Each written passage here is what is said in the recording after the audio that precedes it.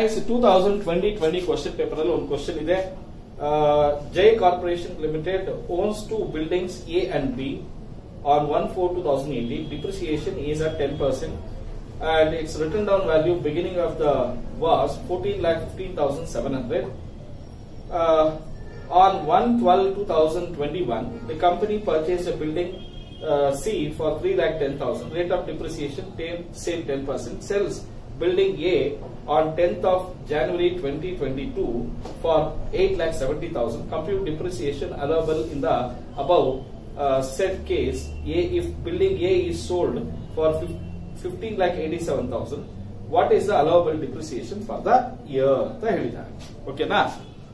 ಈಗ ಈ ಪ್ರಾಬ್ಲಮ್ ನ ಎರಡು ಕ್ವಶನ್ ಇದೆ ಇದರಲ್ಲಿ. ಫಸ್ಟ್ ಕ್ವಶನ್ ಆನ್ಸರ್ ಮಾಡೋಣ, ಸೆಕೆಂಡ್ ಕ್ವಶನ್ ಆಮೇಲೆ ನೋಡೋಣ. C building which is falls under 10% rate of depreciation. Correct? Say written down value of the building on 1/4/21 was 14,15,700. ಇದಕ್ಕೆ ಅಡಿಷನ್ಸ್ ಮಾಡಿದಾನೆ. ಯಾವ್ಯಾವ ಡೇಟ್ ಅಲ್ಲಿ ಮಾಡಿದಾನೆ ನೋಡೋಣ. ಯಾವ್ಯಾವ ಡೇಟ್ ಅಲ್ಲಿ ಮಾಡಿದಾನಂತೆ?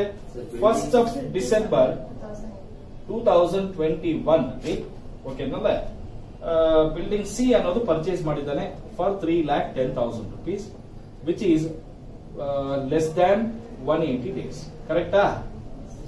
S R no? ಎರಡನೇದು ಬಿಲ್ಡಿಂಗ್ ಸಿ 3,10,000 ಆಗಿದೆ ಅಂಡ್ ಸೋಲ್ಡ್ ಬಿಲ್ಡಿಂಗ್ ಸೇಲ್ ಆಗಿರೋದು ಒಂದೇ ಅಲ್ಲ ಪರ್ಚೇಸ್ ಆಗಿರೋದು, ಒಂದೇ ಪರ್ಚೇಸ್ ಆಗಿರೋದು ಅಲ್ಲಿಗೆ 17,25,700.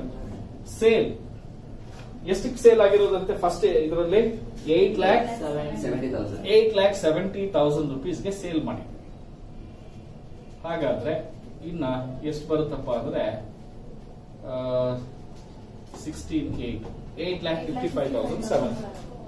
ಈಗ ಇದಕ್ಕೆ ಡಿಪ್ರಿಸಿಯೇಷನ್ ಕೊಡಬೇಕು.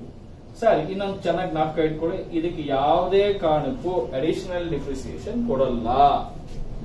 ಯಾಕೆ ಅಂದ್ರೆ ನಾವು ಪ್ಲಾಂಟ್ ಅಂಡ್ ಎಕ್ವಿಪ್ಮೆಂಟ್ಸ್ ಮಷಿನ್ಸ್ ಮಾತ್ರನೇ ಅಡಿಷನಲ್ ಕೊಡೋದು, ಬಿಲ್ಡಿಂಗ್ ಗೆ, ಕಾರ್ಗೆ, ಏರ್ ಕಂಡೀಷನರ್ಗೆ ಕೊಡೋದಿಲ್ಲ.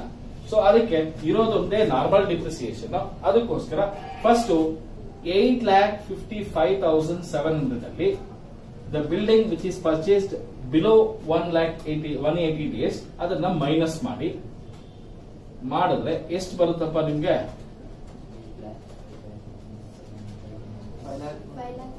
5,45,000. ಇದ್ರ ಮೇಲೆ 10% 54,570 rupees ಬರುತ್ತೆ. ಎರಡನೇದು ಇನ್ನು 3,10,000 rupees which is used less than 180 days. ಅದರಲ್ಲಿ ಹಾಫ್ 31,000 ಅಂದ್ರೆ 15,500 rupees ಬರುತ್ತೆ. ಕರೆಕ್ಟಾ?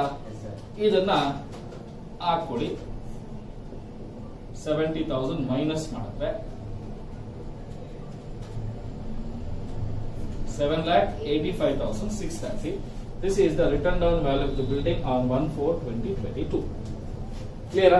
ಇನ್ನೊಂದು ಕ್ವಶನ್ ಏನ್ ಹೇಳಿದಾರೆ ಅಂದ್ರೆ, ಸಪೋಸ್ ಈ ಮಾರಿರೋ ಬಿಲ್ಡಿಂಗ್ 8,70,000 ಅಲ್ಲದ ಹಾಗೆ 15,87,000 rupees ಮಾರಿದ್ರೆ ಹೆಂಗೆ ಅಂತ ಕೇಳಿದ್ದಾರೆ. ಓಕೆನಾ?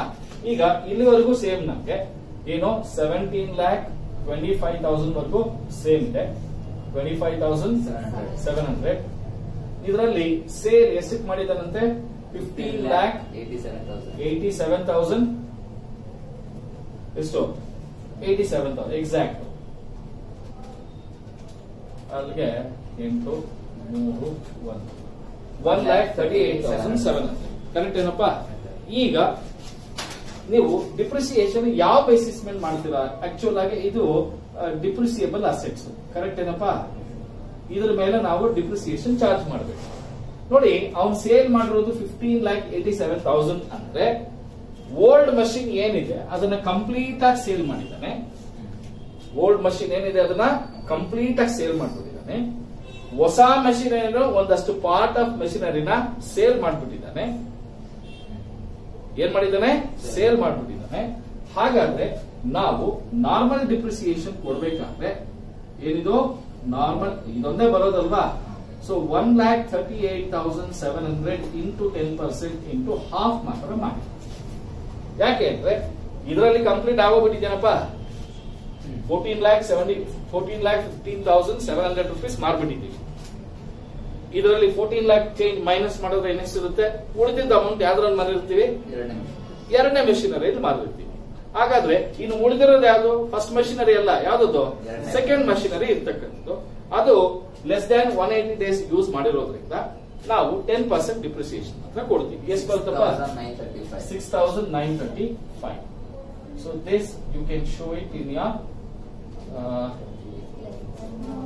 1,31,14,20. ಕ್ಲಿಯರಾ?